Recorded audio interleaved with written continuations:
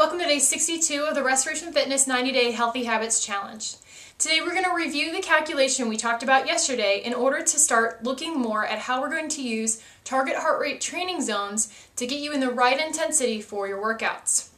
Yesterday we talked about the Carbonian method of heart rate calculation to get an estimated target heart rate, and I wanted to go into more detail with an example today. Essentially, if we're looking at someone who's a 35-year-old person, we're going to take 220 minus 35. If it's a female, we'd take 226 minus 35, but we're going to pretend it's a male today. And then the resulting number will give our max heart rate. We're going to take our max heart rate and subtract 60, which would be our resting heart rate, which will give us our number of 125, which is our heart rate reserve.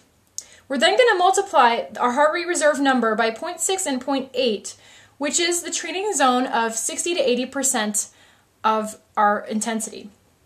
From there, we're going to take those two numbers that we get from multiplying those and add back our resting heart rate. So we're getting 75 plus 60, which is 135, and the 160 here, which is basically what our target heart rate training zone is for a 60 to 80% of intensity, or 135 to 160 beats per minute.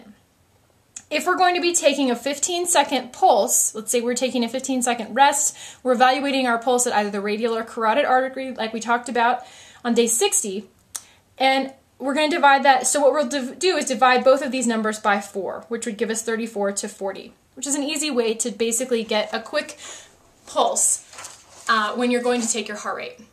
Now, what do we do with these numbers, and how do we actually decide what zone we should be in? It's all based on a percentage of that heart rate reserve number. So what we're going to do today is talk about what those zones are.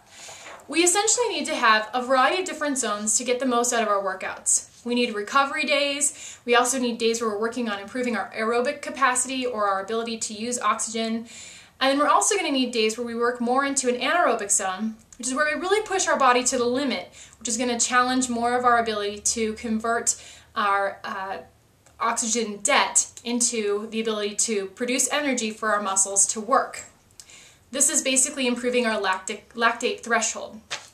So, if we're going to work in a recovery zone, we're going to be looking at doing 60 to 80% intensity.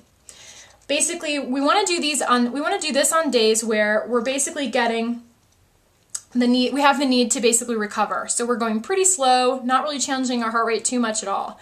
This is going to be about 1 to 2 days a week worth of our activity.